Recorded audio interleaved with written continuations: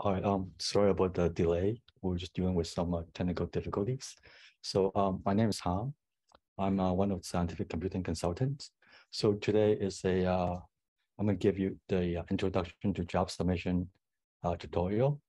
And standing right next to me, I'm not sure if you can see in the Zoom, is Angel. He's also will be helping out, answer questions. And can Zoom people actually hear me talking? Yep, you're good. Yeah. Can you guys hear me on the Zoom land? Yes. Yeah, great. All right, so let's get started. So today we're going to talk about how do we submit jobs at the MSI, and let's just. So here is the overview. So I'll be talking first of all. I'll be make sure that I want to make sure that the recommended background for this tutorial is actually some basic Unix commands and some Bash scripting experience. And the training level is actually at the beginner's level. And I'll be presenting slides and also along with hands-on examples of how to submit jobs. Okay, so first off, I want to say that I will try to show you how to connect to MSI, and then I'll go into a little bit of our MSI HPC hardware, and then I'll go into like job scheduling, and then how do we actually submit jobs. And then after that, once we submit our jobs, we usually would like to monitor the jobs. How does it work? And I'll show you some pointer on those. And also I'll go into troubleshooting tips, how if something goes wrong and what can you do about it. And so throughout the tutorial, I'll give you some hands-on demo. I'll use a terminal window to show you commands and how to run the command, thing like that. So if you have a terminal screen ready, you can fire it up and then just follow along. If not, you can also just look at the slide, just see how we do it. Okay. So this is the intro. Okay, so the first thing is that why do we need to use more computers, right? Most of the time, we're just using our laptop or a workstation in our lab, but sometimes the problem that we're trying to solve or the computation that we're trying to carry out, it actually demands a lot more computing power. So for example, I gave some examples here, like the statistics students want to cross-validate their model. And this involves running model 1,000 times.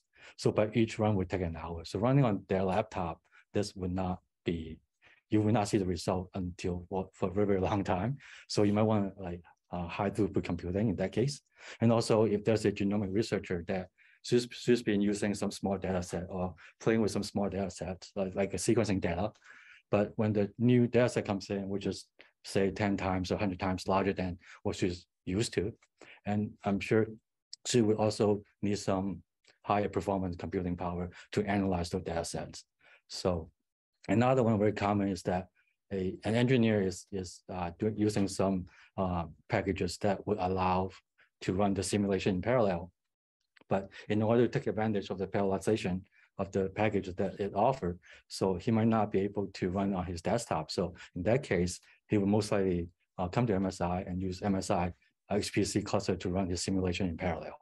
So in all these cases, more computer means more computing power. And it also means that you cut down your computational time. So it also means that you can actually manipulate or handle large data sets and solving large problems. Okay. And by the way, if there's any question, just feel free to ask me so that I know. Okay. So here I put up some examples that what people have been doing using MSI HPC computing power. So they, like I said, you want to solve large problems with little time. You want to run a simulation or do analysis of large volume of data that would not be possible on your standard computer workstation. So here are the very interesting, actually very good example that we can look into, or you guys can look into how they actually use take advantage of the HPC power that we have to get their to work on their research. And I put down a link here at the bottom, so you can go if you're interested. You guys can go in there and take a look. And we have so many examples. For example, someone was looking into the panda genomics problems, and also there are some deep learning research being carried out using HPC computer. So there are just many of them. Okay. Okay. So first thing, So how do we actually connect to MSI in order to use the HPC clusters? All right, so first of all, if you're already on the U of M network, you could just fire up a terminal, but let's say you're outside the U of M network. So the first thing to do is using through a VPN. So I put down this little screenshot here that I'm on the Mac. So on the Mac, you need a client. I have the any Connect Cisco client. I would use this. I would go into UMM split tunnel, and then click Connect, and I type in my username, which is my .x5 username, and then the password, and then I just click Connect, and then it should activate my VPN connection. So after the VPN connection, we can just fire up a terminal. So what I mean is that we're actually using a SSH connection, which is a command line command that you use from a terminal. Another way, besides terminal, another way is to use a web browser. Okay, a web browser is another way too. But I just want to say for submitting a job, we should use a terminal, because we'll be submitting a job from the command line. So personally, I prefer using a SSH connection from a terminal window. So below are two links that you guys can look into how to actually connect to HPC interactively. Okay, so the standard method of interacting with HPC systems is using a command line interface. And so we have a very good tutorial, which is the Introduction to Linux tutorial. It will actually go through some basic Linux command to get you comfortable navigating around the Linux terminal. Feel free to check it out. Okay. So I was talking about SSH. So on a Linux or on a Mac, user can SSH directly to Masabi, Mangi, or Agate. Agate is our newest cluster using terminal application. So the command that I will usually use is SSH-Y, and then using my username, and then add, for example, masabi.msi.um.edu. And it depends on your which cluster you prefer. But right now, the best cluster is the Agate cluster, and I would use the Agate, and then maybe the Masabi or Mangi. But it also depends on what type of application you're trying to run. But the most high performance cluster we have is the Agate. So when you log in, you're actually directly using a login node. So after you log in, the login node can be seen as an interface to the compute node. So here are the login nodes. So first thing first is that login nodes are not for computational workload, because there are a login node for usually there are many users on a login node, and you do not want to perform any computation workload on the login node. And right, I put down here there are 3 clusters, and each login node will have a designated node ID or host name. So for Mangi, you will see LN1001 or LN1002. And for Masabi, you will see LN00 and then an integer number that follows it. And then for Agate, and you would see AHL0 and then some integer following it, usually 1, 2, and 3, and 4. That means we have 4 login nodes for Agate. Okay, let's see. So here the screenshot. So when you do a login, and actually I could also show you using a terminal. Here. Oh.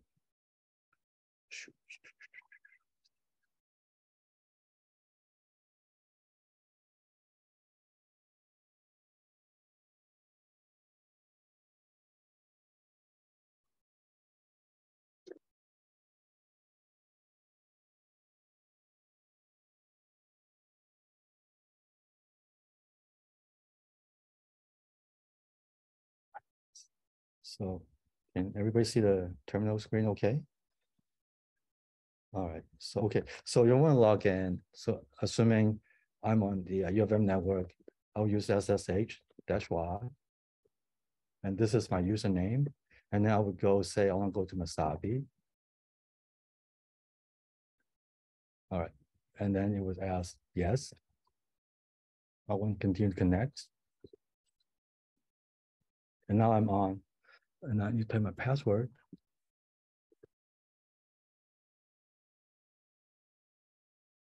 Okay, and I need to go through this step, which is dual authentication.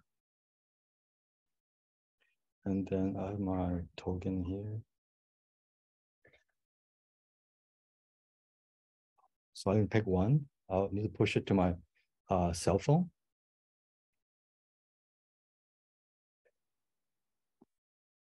This should be okay. All right. So once I'm authenticated, then I'm on a. So I just log on to a Masabi login node. You can see that it is LN006. So what you'll also see it is the message that once you log in. So does anybody have any questions about this? So you have to go through a dual and type in your password and get authenticated and then log in. All right. Okay, and this goes for the Mangi and Agate. All right. So okay, for Windows users, we have to use PuTTY or some variants of it, and you will have to. So I'm here put down some snapshot Windows screen capture. So you use Mangi. Here I'm using the Mangi, and you write down port 22, and you also like to enable X11 forwarding. And then if you did all that, then you should be able to get a terminal, and then you can just type in your password. So here is a link to show. It's a FAQ page that we set up to help you configure PuTTY to connect to our system. Okay. So here is a graphical browser. So usually, personally, I'm not too. I guess I don't use it very often because I'm a terminal. I'm a terminal guy. So here you can type nx.msi.um.edu, and then once you get authenticated and log in, you can bring up a terminal window like a shell. So and that would help you to get onto HPC. So here's a link for the also have a FAQ page to get started with the NX. So NX, and also because you also use a notebook.msi.um.edu. So you have a browser, type in this URL, and you should, once you log in, you can bring up a terminal. And here is a little terminal that you could bring up using notebook, using this URL. I guess from this web page, you can use the terminal, so you can start working directly from there. Okay, and here bottom is a link show you how to use a web browser using notebook to get a terminal or to connect to MSI.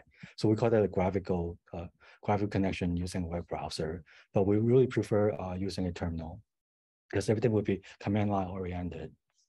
Okay, are there any questions at this point?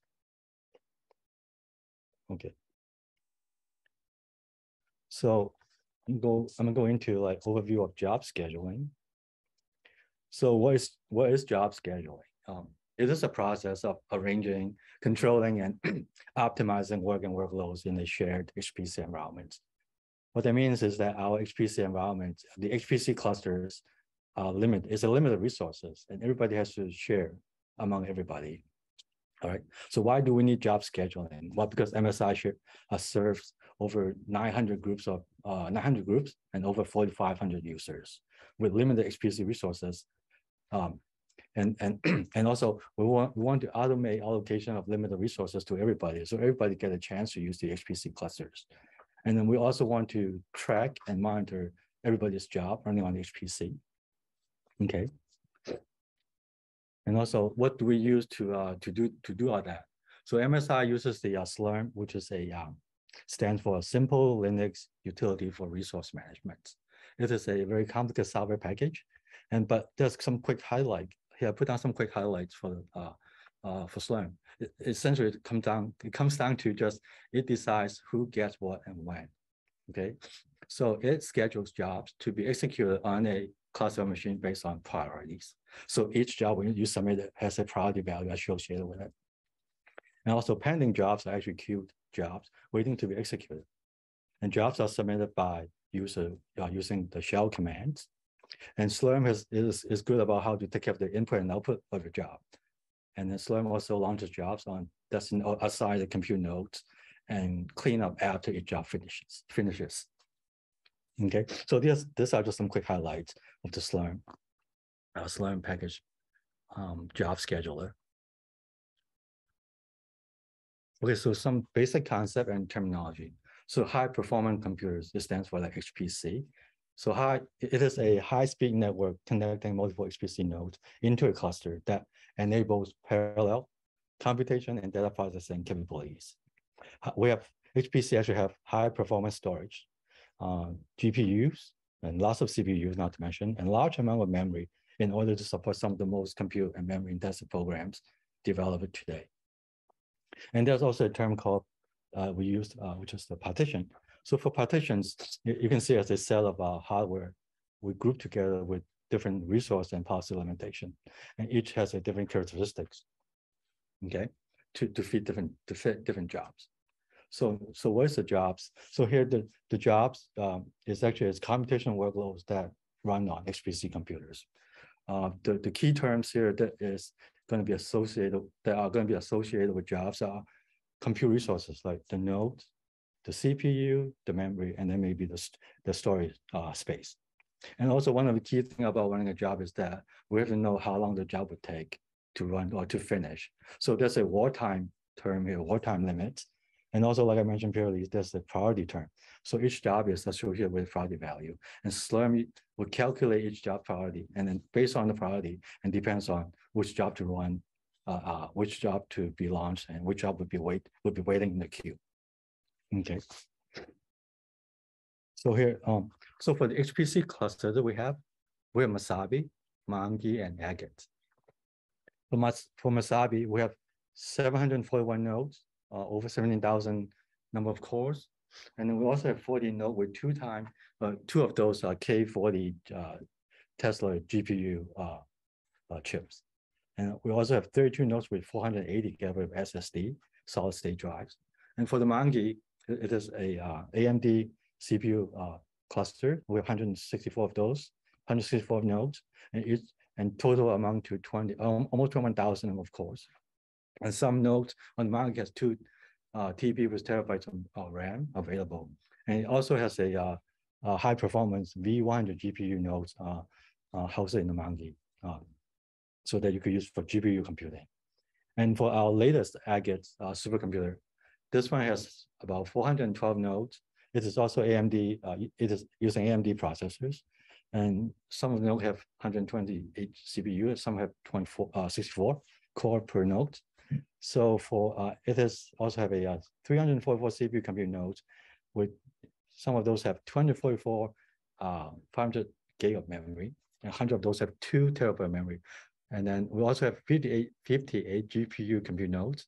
50 of them has a A100 GPU, and 8 of them have 8 A100 GPU and associated with 1 TB of memory. So this is actually very high performance computing that we have, and this is just recently acquired. And also, if you this one also support the interactive computing, interactive GPU computing. This one has, in Agate, we have 10 GPU interactive nodes, and each of them has 8 A40 GPUs with 500 gig memory each. Okay, so all right, let's go on. So, okay, so for high performance computing HPC, this is a very cartoon diagram schematic into what we're actually looking at. That this is quite important, because when we try to submit job, we actually have to know the number of CPU, or actually number of nodes, the CPU that we need. So let's just say a network, HPC is a network of computers from the high performance computing system called a cluster. Each computer in a cluster is called a node. So each node can talk to each other through a high-speed network. And each node has multiple processors with multiple cores and large memory. And what is important in this picture is that we actually have a clock associated with this cluster, because this is, remember I said the wartime limit. So each job has to know, at least we have to know somewhat how long it would take to run. And so we can have a good idea of how much time we're actually requesting to use on the cluster. Okay, so at the bottom, there's a little picture here. So we say this is a node in there. So this green, this yellow block here is actually a piece CPU socket. And here I give this physical ID 0 and 1. So this will be 0, this will be 1. And each of them actually has a core ID from 0 to 7. We usually have more than that. So the red one is a compute node, and these two are the CPU sockets. So each of them actually housing 8 CPU cores. Okay. So this is the very simplified high-level view of the HPC. Essentially, just a little, you can see as a little computer with the essential component that we need to run the job. So okay, now come down to so now the next thing is to understand the Slurm partitions. So where do I actually find those hardwares? So those hardwares are in the Slurm partitions. So what is a partition? So a partition is a logical set or sets of compute nodes grouped together depending on their hardware characteristics or function. A Slurm job partition can be seen as an automated waiting list for use of a particular set of computational hardware. Remember what I said that job that are queued are waiting to be executed, you'll be sitting in that partition. So different job partitions have different resources and limitations and access and control and policy control or policy limitations. And so when you submit a job, you want to make sure that your job actually fit that partition or the hardware in that partition. So make sure to choose a job partition which has resources and limitations suitable to your job. Okay. So here I list out the partition that we have at the MSI. So where do I find the hardware Slurm partition exactly? So first of all, we have the federated partitions. So these are the partition with, for example, MSI small, MSI large, MSI big map.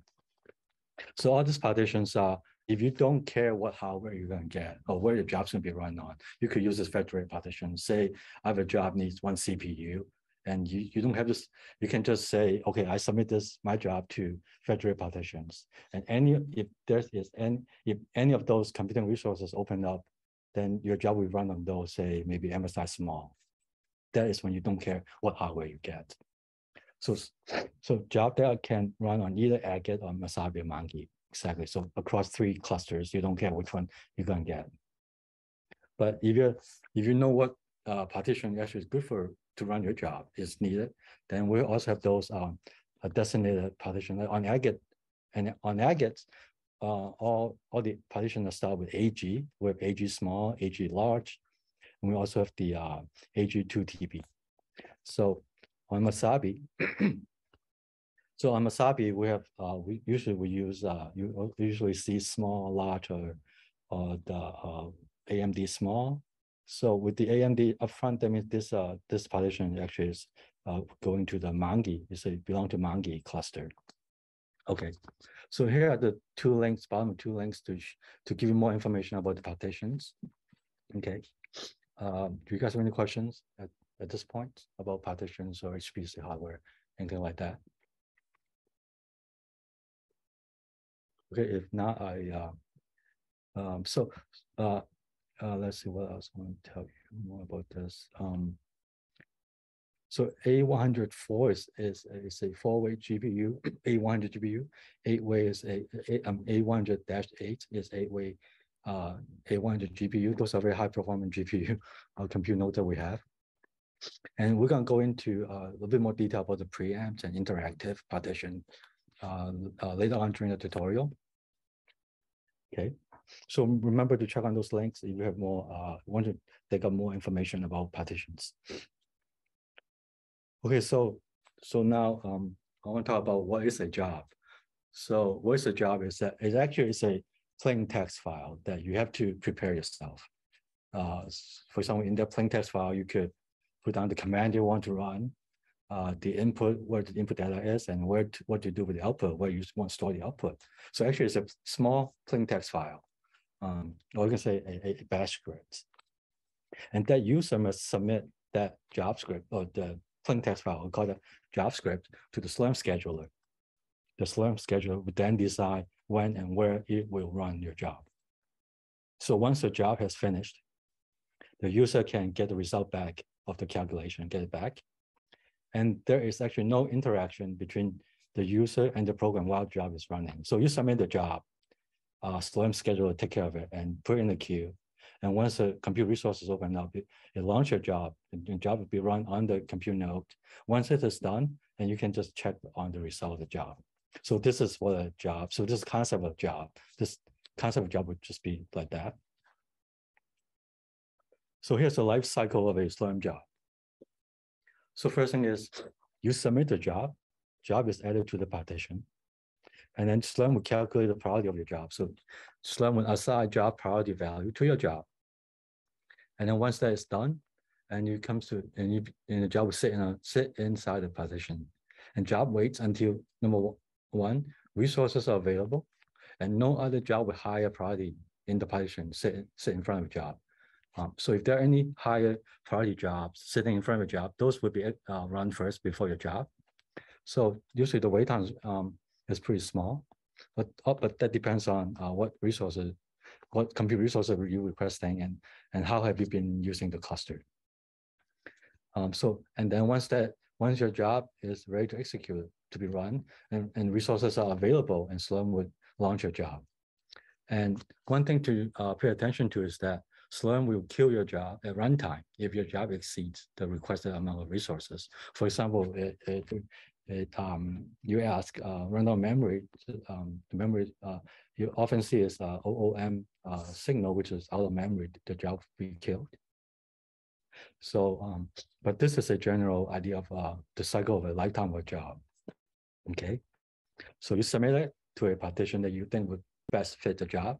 Slurm give it a priority, and then your job waits in the partition when the resources is available and no other higher priority jobs in front of the job, and then your job will be executed. Okay, so it's a very simple 3 steps process. Okay, here's just a little bit about a job priority. And so there's a key term here, which is a fair share. Fair share is actually it prioritizes jobs belonging to underserved user account. It does that by it is adjusted based on the recent usage of the group members. So if a group member have been heavily using the HPC cluster, then your job might take a bit longer time to run on the cluster. And it is also proportional to the compute resources used by the group. So if you have been using the HPC extensively in that short period of time, then your job will be waiting in the queue longer. Yeah. But one thing is that your priority value as a job sitting in the partition, the longer it sits, the priority value actually slowly increase. So your job will have a better chance to be run, to be scheduled by the Slurm scheduler and launch it. It also depends on the job size. So jobs requesting more CPU are actually are favored by Slurm. So the age factors, like I said, if the job has been waiting in the queue for longer, the age factor actually greatly increases, and that just most likely your job will run sooner. The longer it sits, the longer you wait, and the higher priority you get. Okay, and more information. If you want to have more to know more about it, we have a HPC content. Go into this link to be able to find some more information. Okay. So is there any questions up at this point? Okay. If not, I'm just gonna go into how do we use software, because one of the main thing about submitting a job is that the job most likely will be using the software that we have installed on MSI. Okay. So how do we get to those software? All right, so software MSI has hundreds of software modules. So software environments modules are used to make software available to you. So a module is a self-contained description of a software package. So it contains the setting required to run a software package, and usually encodes required dependency on other software packages. So actually, a software module, you can think of it as a self-contained package that it has all the dependency taken care of for you. And you don't have to install it. You just have to load up the module and run the software. It set up the environment that is appropriate or is right for the software to run. Okay, so on a high performance computing system, this is often the case that there's no software loaded by default. So whenever you log into our compute node, submit a job, and the software that you want to use is not automatically loaded for you. So you have to run a module command to load it. And I'm going to show you how to do that. So you can actually go into this MSI link down here. You will see we actually have lots of software, and it's a searchable directory for you to look into the software that we have. and on there are also some examples on how to use a software or how to load the software. Okay. So okay, so working with software module, how do we work with the software module? So the module command is actually, like I said, interact with the environment modules. You have to use the module command. So I'm going to bring in a terminal right here. So okay, so can everybody see this all right? Okay, so I'm still logged on to the head node. So first thing, if I want to know, maybe I should go with this course size. Okay, I don't want to block this one. Okay.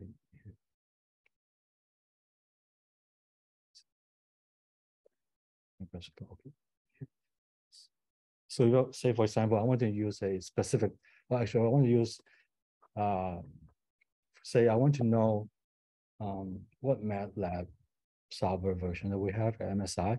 I would do a module eval MATLAB. So it will show you all the currently installed MATLAB software that we have. The newest one is 2022, and the oldest one actually date back to 2010. So module eval will show you how many the available software that you want to use. But that is if you know what exact software you want to use. Sometimes you don't know. Say I want to know module eval. Say GC. Let's say I maybe just GC and see what comes up. So actually, this one picks up a GCC compiler. And if I want to know if I have any others, like let me think about something that's pretty tricky to find, but we might have it. But okay, let's say the Intel. Let's say I want to use the Intel compiler, but I don't know which one is available. So okay, so I can just type eval module eval Intel, and actually, so that it show you right away, we have the Intel 2019, and then also, so if you want to see exactly what this module has, so module show Intel. If you so just like that, it will give a default, which is 2018. So we can show it. So it actually has lots of information to show you what this module is actually doing. Or it has it's set up lots of environment variables. So it's a long list. Yeah. So and then you can see, let's just say I want to use module MATLAB, actually module GCC. All right, so let's say I want to use a GCC compiler. I'm loading a default module. Actually, okay, no module. I think AV also work.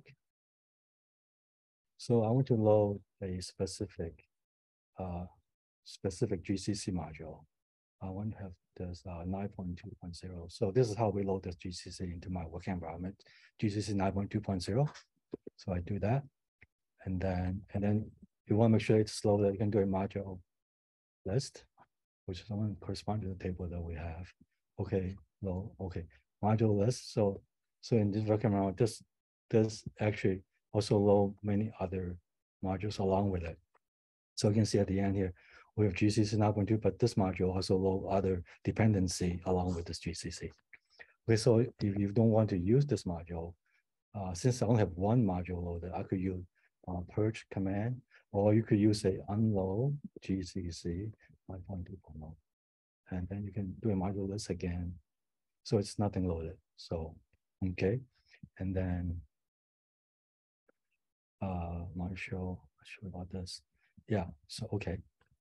You guys have any question about using the module command? So it just you have to use this. You have to use this command in your JavaScript to load the module for your job. If your job depends on any of these MSI install software.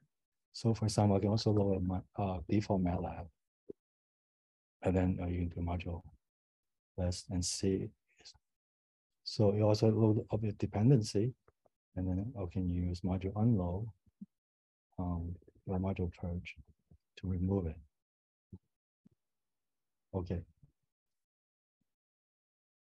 All right. So Okay, so this is how we use the module system at the MSI. These are just very basic commands, but I encourage you to look into maybe look into man pages of the module command. So you help you familiar yourself with the module commands. All right. So all right, so I'll give you some examples. So here example, and then this link can go into with lots of software. Okay. Okay, so now we know how to load a module and how to unload a module. So the main thing, which is I guess the highlight of this tutorial, how you run a scripted or interactive jobs. All right, how do you do this too? So remember, to use any of those HPC cluster or nodes, we actually need to requesting the CPUs or GPU, and you have to submit a JavaScript, or you can initiate a interactive session at the command line. So I'm going to show you how to do that. So to submit a JavaScript, there's only one, that the command that you want to remember is a sbatch command. So this sbatch command would submit the JavaScript that you prepare, you have written. So it actually requests to request resources through a JavaScript, and you want to submit it, you just need to use the sbatch command. So here's a very simple example. Let's just say, okay, so I'm going to go through this with you guys. If you have a terminal and you log on to the MSI login node, you could also do this along with me. So do you mind if I create a temp directory? So I'm creating it. Oh, sorry, exit. So do you mind if I create the project directory? Temp directory. Let's use this. Oh yeah, that's right. I forgot why I'm using the last one. It's just interesting day. So okay, so I'm going to my temp directory, and here I'm going to use a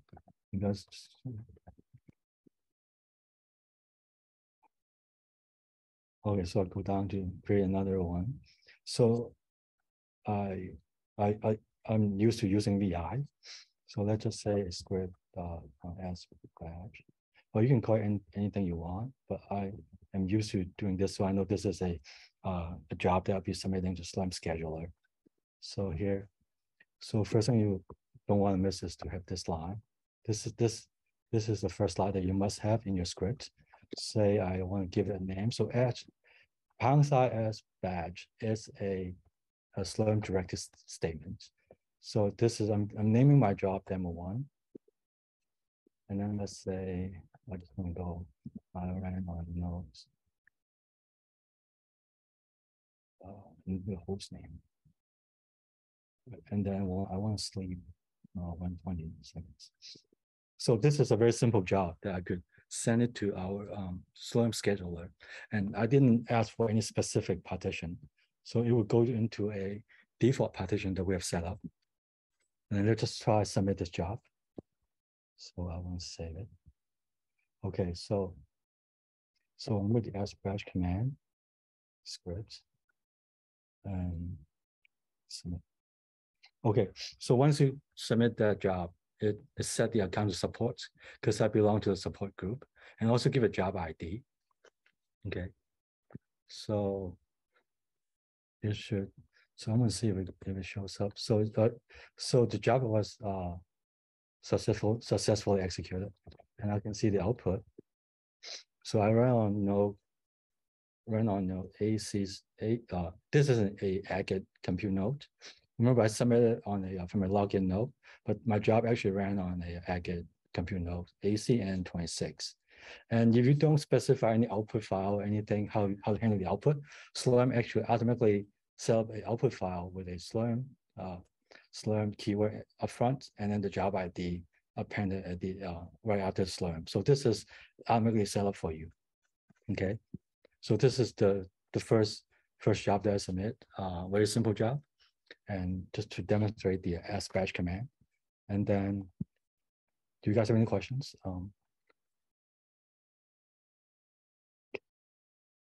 So, okay. So now, once you submit a job, you want to check the status of a job. So the command to use is SQ. Here, the SQ command, and with the option of --me, which is my own.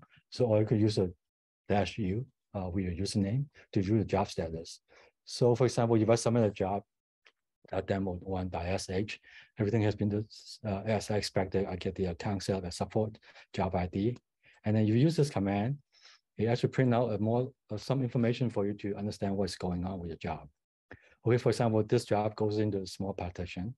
The name of the job is demo1.sb. Actually, it's S batch name.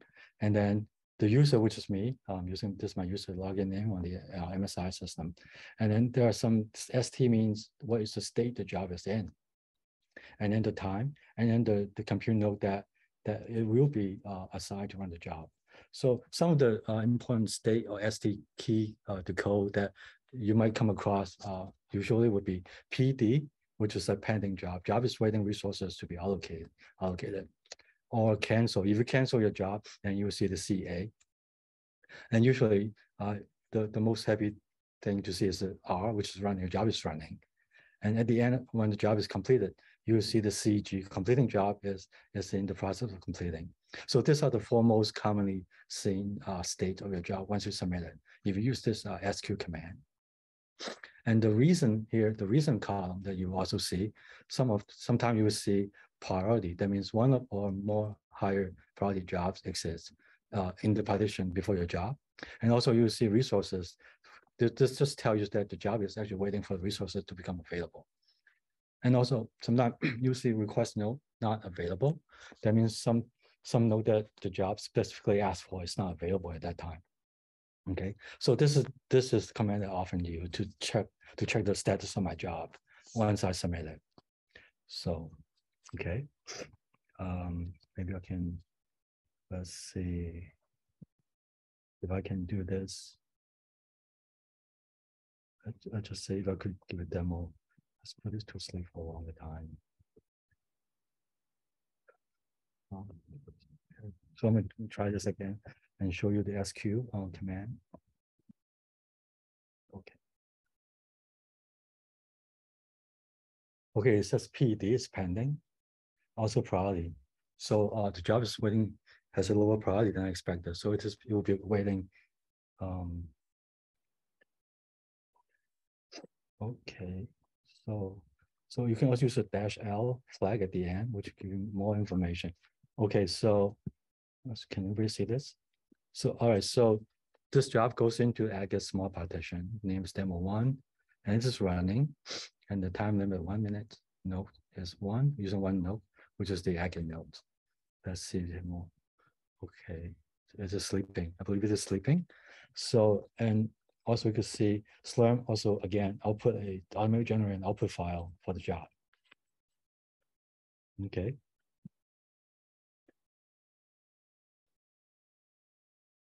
All right. You guys have any question at this point about this SQ command? This is a very useful command to keep track of what your job is doing. So, okay. All right. So I got so now I submit a very simple job. I didn't specify how to handle the outputs.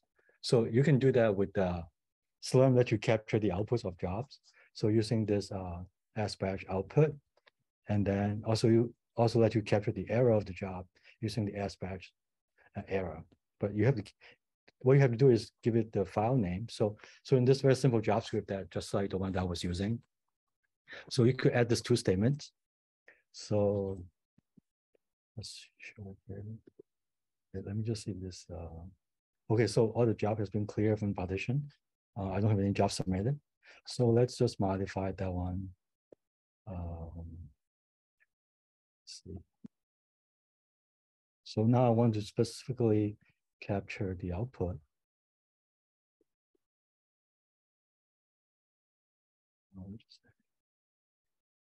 So I would go in, say output.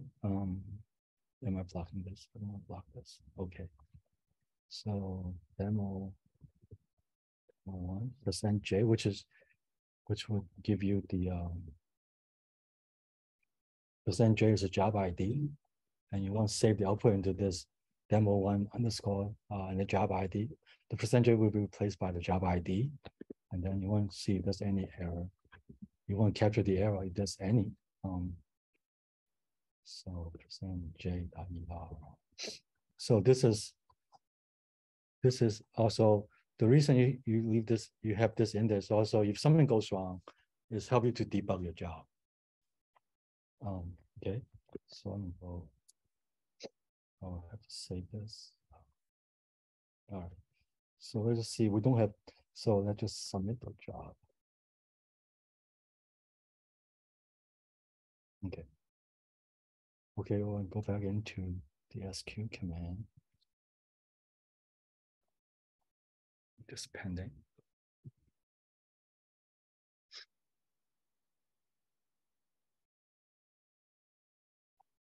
Okay, that's running. So this time, this job runs on is running on a CN0300, which is a Wasabi from a Wasabi cluster. Remember, I didn't specify the partition, so it was going to the any partition that is available. Any compute node is available for this job. So I'm sleeping. So okay. So we could quickly see the output is in this file. So this is the output. And since there's no error, any error generated from the job or produced by the job, this would be empty. Okay, so let's just say I make a mistake. Let's just say I make some mistake and I want to capture the error. Let's just say I make a typo.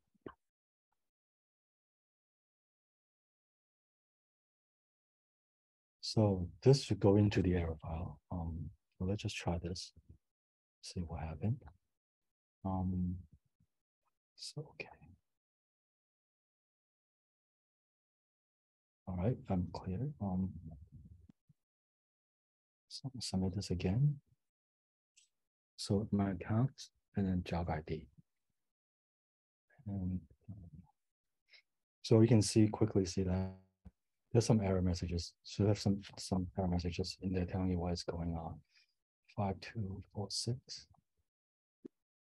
All right, it says command not found. So if when you submitting a job, you make a typo and then usually the typo or any error would go into this file.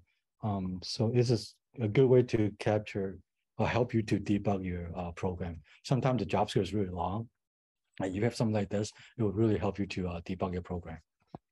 Okay, so let's say, so this is how we capture the output. Okay, and you can also use a shorthand instead of dash output, you can use just -O or -E for those.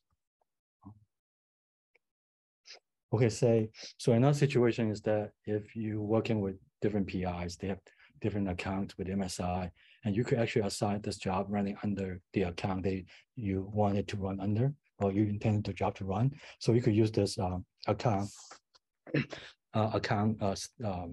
directives. Say you have I belong to support, but I also belong to MSI staff. I could replace the support with MSI staff. So the job submitted would be run under the MSI staff. So this is one of the good features when you are belong to multiple PI groups. So you might want to use this feature to make sure that the job run under the proper, the right account. Okay, so sometimes you might so how do you know if you what account you have? So I usually use the ID to ID. So this one is a list. I'm under. So if you belong to many groups, if you use the ID command, you can see all the groups that you belong to. Okay. So yeah. So some group might have bigger quota, some group might have smaller or limit on the file. So you just have to be careful on what account that you are using to run the job. Okay, so now go into, is there any questions about the sbatch command, how to use it in an SQ command? Okay, if there is no, then I'll just keep going. So we just talked about how to submit a batch job, very simple batch script. So now I'm going to how do we actually request a compute resource for running interactive jobs. Okay, so with interactive jobs, we're actually using the srun command at the login node to create a new real-time allocation of the compute resources. So think of it as you're requesting a shell and you interact with the compute node directly from the terminal, from the shell. So we have the same picture here again. We can actually using this srun command to request one node, one task per node, or one CPU for that task. And we're asking for 1 gig of memory. And then we also specify the time. In this example, the time is in minutes, so 60 minutes, and also specify the partition. So for interactive job, we have interactive partition, like we have the interactive and then the interactive GPU partitions. So let's give this a try. Okay, so let's give this a try. So here I put up an example how you would use this command, but we can give this a try. One here. So okay. So I'm on a login node LN006, and I want to work interactively with a using a compute node. So I go dash node, so it's the same as dash n. So one compute node.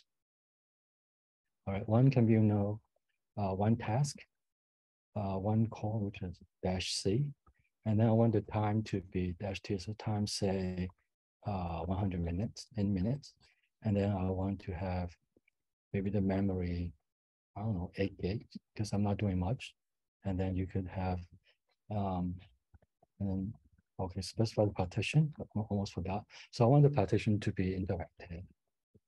All right, interactive partition. So I want to do interactive work, and using this option PDY, asking for giving a command bash, we should fire up a bash shell for you. So I submit this. Okay, so now you can see that I have been allocated resources, and you can always check what is the returning machine host name, which is AC ends 121. So after you run this command, you are able to work interactively from this machine. Okay, so this is how I usually get an interactive dedicated interactive session running to do, say, maybe troubleshoot my program or do whatever I want, do whatever research work that I need to do. So this is just a quick way to doing this. So on the slide here, I have a temp. This temp is actually a local scratch space. We refer to it as a local scratch space. So this temp 50 gig coming from the compute node that you requested or being allocated to you. And this 50 gig is set aside for you for this dedicated interactive session. Sometimes, for example, you want to download a large Docker image or Singularity image. And once you unpack that image, it might need to a large temp space. So you could use this option to get you a large temp space, scratch space. So here at MSI, we are limited to I guess each user is limited to 2 jobs on the interactive partition and 2 jobs on the interactive GPU partition. So you can only run 2 interactive sessions simultaneously. Okay. Are there any questions? If not, I'll keep going. So okay, sometimes you might want to run a script that is required that would need 4 CPU per they will set up a 4 CPU per task. Here I have a just example demo. So here I'm doing this interactively, but I'm actually running the script on a small partition. I use a -p. So I'm using a machine somewhere from the small partition to run this job at the terminal. So you can see that. So this script actually is a hello world simple script. It asks for a CPU per task, means 4 CPU for this task. I'm asking for 1 task. So Slurm would do a request for 1 task for this job. And then, so when it runs, you see the usual account setup and then the allocation job ID, but the output will directly show you on the terminal. So here, the number of threads are actually 4. You can see 0, 1, 2, 3. So this is a quick way to just for you to test a little program before you submit it as a batch. So I mean, just some quick way to testing how I guess how to quick way to prototype your job, see if it works or not. Because I mean, you don't want to submit a job and wait a long time and then come back out and oh, it didn't work, thing like this. So this is a quick way to test it out. Okay, so so for dedicated partition, like I mentioned, 2 interactive jobs each. So okay, so yeah, okay. So now I'm going to show you some scripted job examples. So this is the most simple job that we have. We call it the serial job.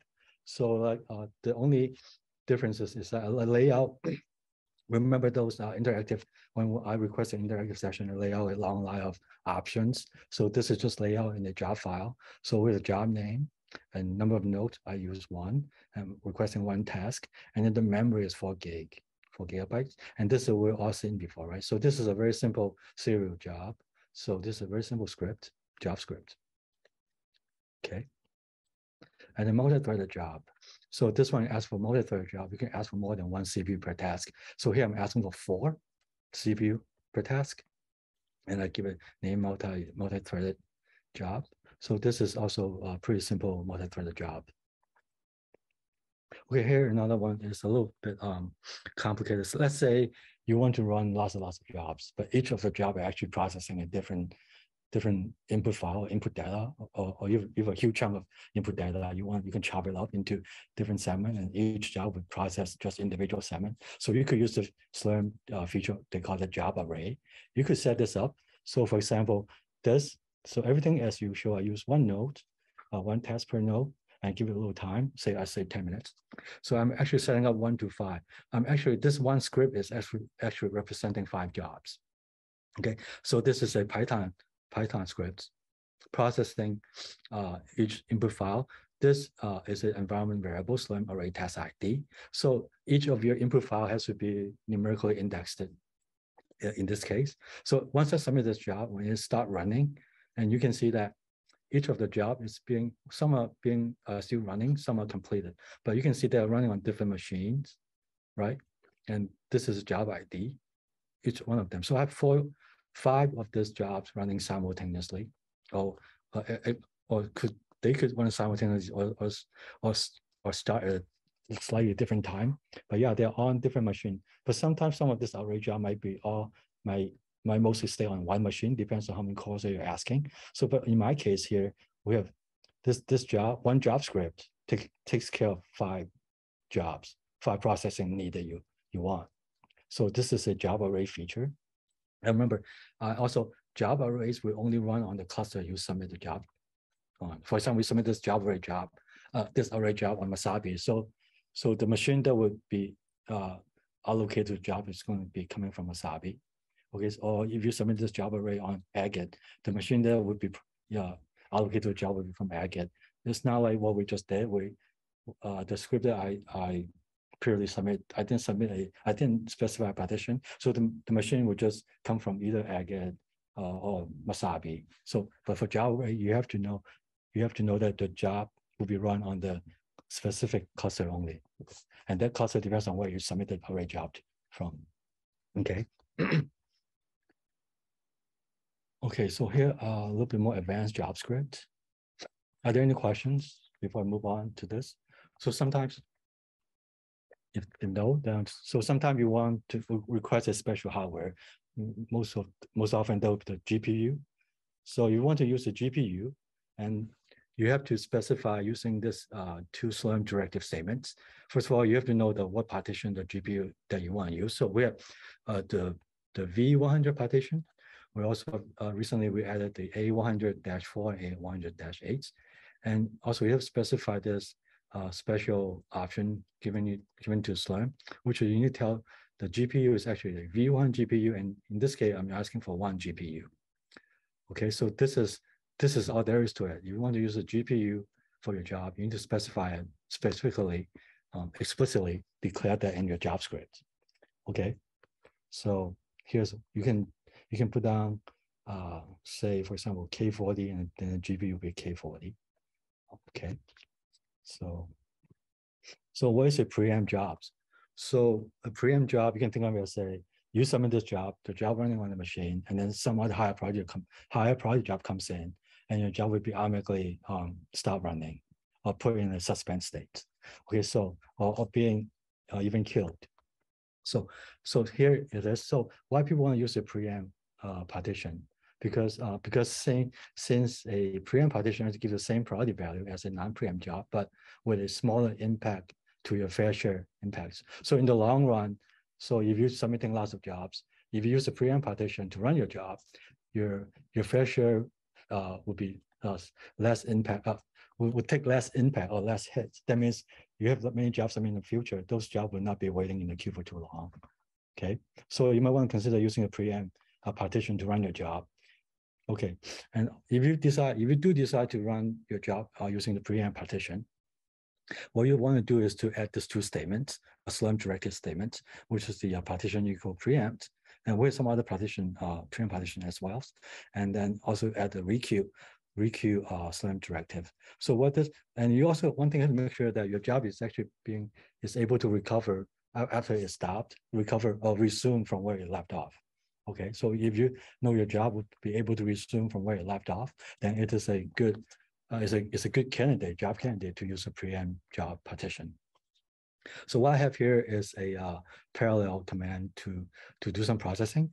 The GNU parallel actually, so I use a module load parallel we've installed at MSI, and parallel actually have a very nice feature. It will resume the computation from where it is left off if it is interrupted. So this is, if you have any parallel job that uses GNU parallel, then this is a good candidate to run on a preempted partition. Okay, so so the important thing to keep in mind is that jobs submitted to preempt queue can be killed at any time to make room for interactive jobs. So if the system get really busy, lots of people using interactive jobs, and if the system sees there's a job on the preempt queue that could be killed, it will be killed to make room for the interactive jobs that are coming in. So the good thing is to make sure that your job is able to resume from where it left off, and just need to do a little bit of scripting. Okay. So also this is the dependency jobs. So sometimes you want to have job that depends on the other jobs. So this is a little fancy feature from Slurm. So for example, I have a job depends on. So you have a workflow. You have a chain of jobs that you want to run. Maybe the first job, you submit the first job, and then the first job successfully run, and the second job will start, and then so on and so forth. So for the top, in this box, in this box, I have a job. This is called data prep.s batch. So I submit this one. This is all in a bash script. Okay. So when I use this one, once the keyword here is the dependency. So you want the dependencies after OK. That means after OK with the job one, which is a job ID, the job ID was saved into this variable. So when this is run and it is OK without error, and then the second job will kicks in, this analyze data1.s batch. And then if that one is OK, and if this one run without error, and the third one will start, which depends on the job two ID, and then start the next one, analyze data2, and so on and so forth. So at the end you go, so at the end we have the last one, which is a summary. So this all depends on the previous job that is run and without error, without any error during the run. Okay, and also we could try to set another scheme is that fan out jobs. So here we have the same as data prep. And then also this two job depends on the first job. So if the first job ran successfully, this two job will simultaneously start. And so this is S batch command. So job 2 and job 3, and then do a summary. So yeah, and then this one, that's for dependency of job 2. Right. So yeah, this is just this is very this is the very simple way to set up a fan out job. Are there any questions about this or the preamp or dependency? If not, let's just say, okay, let's just say, so we go from here to here. So the location for jobs. So when you submit a job, so you can see that I'm actually submitting from my home directory, right? So which is most of the time you would stage and run your job from there because home directory is backed up and snapshot.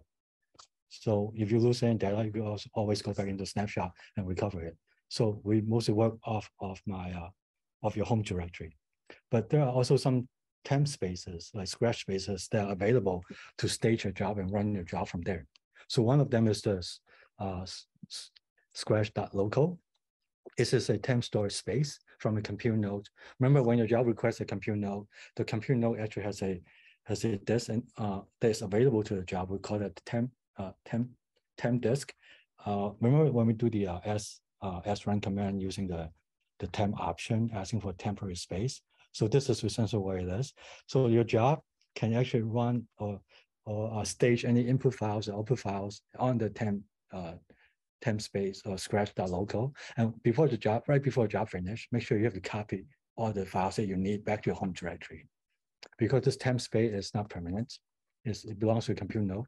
Once your job finished running, the Slurm will just return all the resources back to the pool, and your job you have to make sure that your job script could copy off all the necessary files that you need back to your home. Okay, so another space that another temp Scratch space that you could stage your job is the Scratch.global.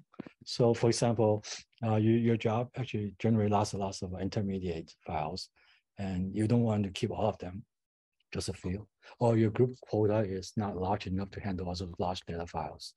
And then you could consider using the Scratch.global to stage your job.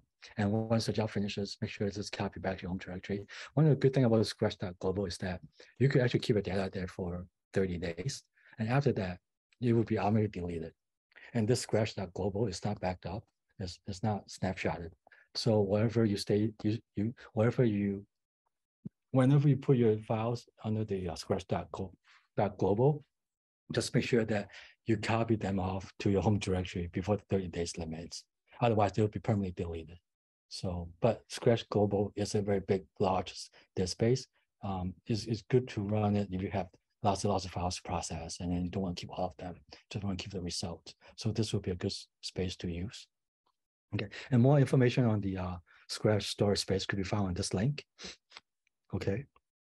Are there any questions about this? Because this is quite important. So most of the time, we run our jobs off our home directory, and in some special cases, you could use a Scratch.local, and also some special cases you could use Scratch.global. Okay. All right. Okay. So now, how do we mount our scripted jobs? So I already mentioned with the SQ command. So I'll show you the SQ command, which is pretty useful. Here I put up an example here. So one of the things is that if to be nice to Slurm, you could use SQ. You could use a watch command with SQ with a very short time interval, but that would not be too nice to Slurm. So I usually use SQ just a few times to see how the job is going. Okay. So for current job, you could also to monitor current job, you could also put in. You could also take advantage of the Slurm email notification statements. So here are 3 directives that you could use to make sure that you to keep track of your job. So here I put in Slurm mail type equals begin. So whenever my job begins, Slurm will actually send me an email, notify me my job has begun running. And here is the SBatch mail type end. That means when the job has finished or is completed, Slurm will also alert me using email, telling me that the job has ended. And all you have to do is give Slurm your email address that you want Slurm to use to send your email. And so this is a very simple JavaScript. So these 3 lines here would actually take advantage of the Slurm email notification system.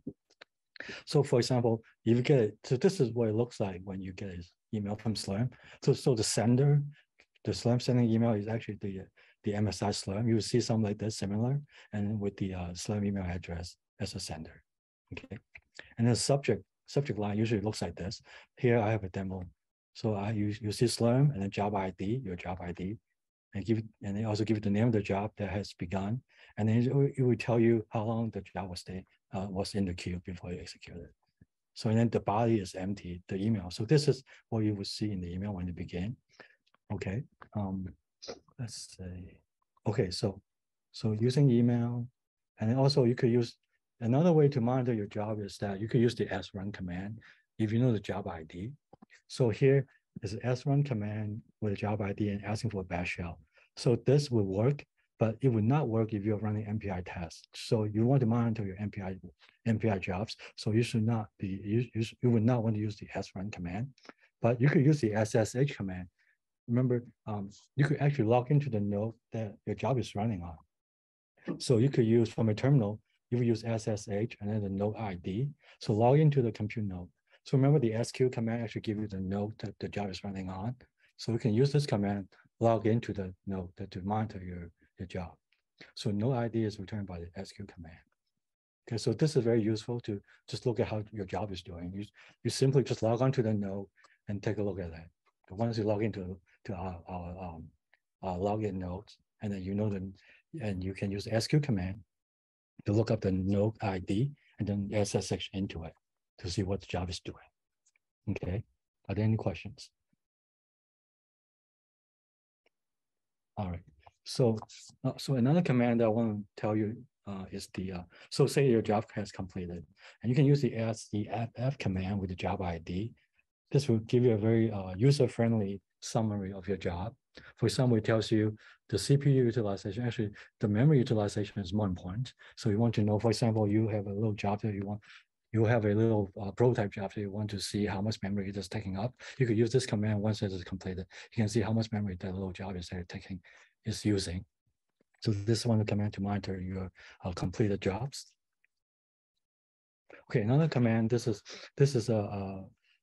like this command SACCT-J job ID. This command is a very I would say it's a very powerful command because you could use this one to see all sorts of information about your job. So what I have here is an example. So I submitted this job previously. The job name is runMD, and I'm using this command with a formatting input. I would like to see the job ID, the job name, max RSS. Max RSS is actually the resident set size, the largest resident set size of the job, which is the largest memory the job will use. And then I want to ask for the task, max RSS task, and then max RSS node, just the node that carry out the most extensive work for me. And then I also want to know how long the job would take. So this is one of the commands you can look at once the job has finished. This is one of the commands. So let's say I submit a job and I want to cancel it. So you could use the scancel command with a job ID. So to cancel all your jobs and all your pending job, you can just use scancel-u, which is your username. So that will cancel all your jobs that on the that you have submitted. And then if you want to cancel a particular job that is pending, you could use scancel-t pending and then your username. So this will cancel the job that is in pending state. Your job that is put on the pending state, it will cancel it. So whenever you want to cancel a job, scancel is a command to use. Okay, so now just some troubleshooting tips. Okay, so a typical workflow of a job is this. So first thing to do is you create a job script. So there are a few key resource requests in your job script, right? The node, the core, how many nodes and cores does your job need? And the time, how long does your job need to run? And the memory, how much total memory does your job need? And also the partition, which partition fits your job best? Okay, and then you submit that using the sbatch command, and then you check the job status with the SQ command. And then when the job finishes, check the output of the log files if there's any.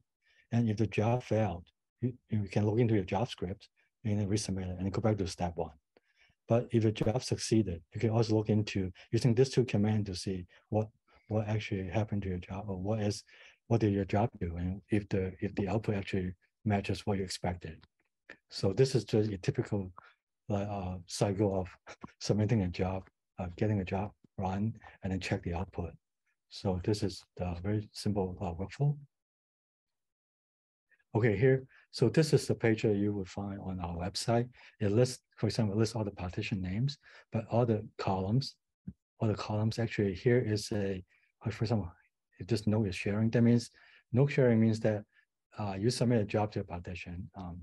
A node is being allocated to your job from say AMD small. But if you do not want to share the compute node with any other jobs, you will want this to be, you will use this flag to say no. You want this flag in your job to say exclusive. That means the node would only exclusively belong to your job, no one else. Okay, so this is a simple a SLAM directive matching to each column. So dash P is the partition name. So exclusive, meaning either you want to share the node with someone else or not. And N test is a corporate node, how many tasks you want for your job. And the wall time limit is the time directive, hours, minutes, and second. And then total memory is this very shorthand mem option. And then you could also specify the memory per CPU. And also I mentioned this local scratch node, local scratch space per node. You can using this temp option. Like if you know that you want to have some processing logs file and you want to save them in the temp directory, temp space, you could use this option, set up your job using a temp space. And also this is maximum nodes per job. I can see that there is, so for some of the partition, you can allow you to use 32 compute nodes, but some of them only one. So here you specify just one node. Okay, dash node. So if you submit a job, say to AMD large, but you are not using 32 nodes, we have some other partition that you could, I guess the best way to say it is that unless your job needs that many nodes, otherwise some other partition will benefit for your job. Okay, so so your job script should have all these ASPACH directives. Once a script has no more ASPACH directives in the script, it would just see as a first non-comment, non-white space line has been reached in the script, which will start processing all the shell command in the script or the command you have written in the script. Okay. So writing JavaScript. Okay, sometimes if you develop or if you write your jobs script using a word processor and then you upload it to our system. So our system is Unix. Say if you use word processor, but I highly recommend not to use word processor to write your scripts because there's some hidden character once you upload it to the MSI system that is hidden in the JavaScript and then Slurm might not understand it.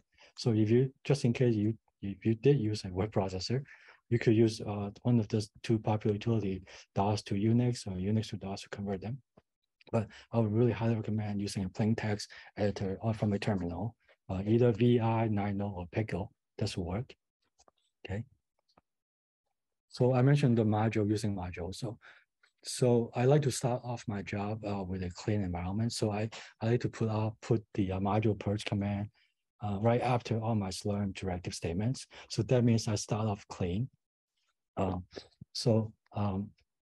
could also use export equal none directive in your JavaScript to suppress the inheritance of shell environment setting. So that means that if you submit your job from a shell they've been working on, the environment is very complicated. And once you submit the job from there, Slurm might pick up some environment variable values, and that might be inherited into the job. So to prevent that, you could use an export equal none or a module purge to clean to sanitize your script, so to speak. Okay. So another thing, some of the troubleshooting tips here is that I also see this myself. So when I submit a job, I see the incorrect resource configuration. That means something wrong with my JavaScript. Well, the place that might have the mistake is that I don't know how to request the resources properly to the partition or to a partition that I want to use. So you will see something like this. So when you see something like this, so here memory specification cannot be satisfied. So I would go on to the Slurm partition specification website and take a look what are the limits on there. So that you know maybe you're asking for too much memory or too large of a temp space. So yeah, so something like that. So also here another one. So this is a good one to maybe let's give a demo. So here I have this test only. So this is essentially doing dry run of your scripts. So for example, I want to submit this job, right? But I'm kind of hesitated to see if my Slurm directive are actually working. So I can do a test only. So this is only a test only, right? So if I do that, so I don't see any error messages, and it also tells me that my job will start at this time, 15:30, which is almost coming up, using one processor on a Knox ACN121 in partition AMD small. So if I do some, so this is a dry one, so the job is not being submitted. I want to see if I get my Slurm directive statement correct. Say if I have something, let's say if I make a mistake here somewhere. What's a good one to do? Okay, so if I request a GPU, all right, let's just say K40 GPU, and I mistakenly put it into a partition that would not have a K40 for me. Let's just say small. Okay, so if I use that command, if I use this command again to see if it works, so it should tell me this is not going to work because the resource requested configuration is not available. Right, so this is a good way to check. If you have a bunch of SBAC statements, sometimes you lose track of what it is. So you could use this before you submit it. So this is a good way to validate your Slurm script and return the estimate of job, the time of estimate running, or start time of your job. So, but remember, no job is actually submitted. You use a test only option. Okay.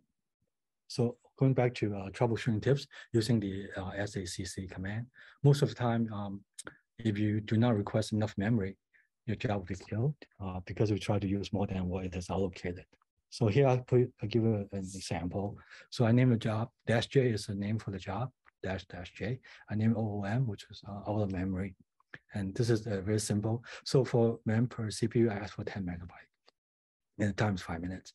So I'm running a little command, a stress test system actually asking for is using 120 megabytes. So the job would not be able to run to completion or successfully run because when I use this command to check it, so I get an email saying that my job actually failed, and I'm curious what happened. So if I use this command with this following options, I see that it is out of memory. Okay, so I can see I can go back in there and say, oh, I see I need to ask for more memory. So this is one of the common scenario they will run into when your job is out of memory getting killed. Okay. So now one is the timeout issues. So for example, you didn't ask for enough time for your job. So here I just changed a little bit from the last one. So everything is the same, but remember I'm asking for 1 minute here, but this job using 200 seconds, which is more than a minute. So here you will see using this syntax command again, SACT with this option, you see that it's timeout. I didn't ask for enough time. Okay, so this is also a way to see when you get an email saying your job failed, you can use this command to take a look what actually happened. So these are the common issues. And then also you want to, maybe you're curious about what are the specific, or what is the specific exit code for your job. So for example, I'm seeing this 127 failed. 127 usually is a memory issue. So this is very helpful. And let's see, find the exit code. And here's a table. Here's a table that I want to show you or share with you the exit code that you commonly see from the job. So the zero means everything has been completed successfully. And 1, if you get a 1, it's a general error. You can check your log files if there's any, or check your output. And 2, incorrect use of shell built-in commands. For example, maybe the echo was typed wrong, like that. You also want to check the log files. And here's some other, the exit code has to go from 3 to 124. This is a job error. It's specific to software that you're using. 125 out of memory, and 126 the command not executed. So if you get exit code is larger than 129, you have to subtract it from 128 to get it and to match a signal and match the signal. So let's see. I have to put the signal. I think it's a command. So if I want to say, you can do a man page kill. I need a bunch of signal. Oh, it's a signal. What was the command I was using for the signal? I forgot. Was it Q? Looking up all the signals. This is I forgot. What's it?